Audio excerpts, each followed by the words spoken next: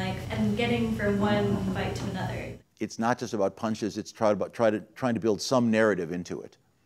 And to try to think of it as a scene that has a beginning, a middle, and an end, and has an obstacle, and someone has an action, and and someone has some defined characteristic to who they are or how they fight. And the best stunt coordinators, and there are great ones and there are those who are not, will go there with you. And then they'll rough something out. They'll work with their stunt team.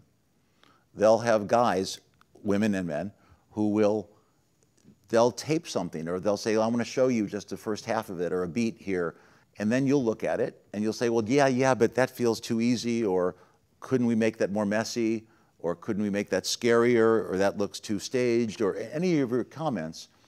But they'll physically manifest it. They'll put it on its feet for you, and then you work in your actors into it. They'll then train the individual actors to take the parts of the people who have been, doing it for them. Reach her? These men are here to kill you.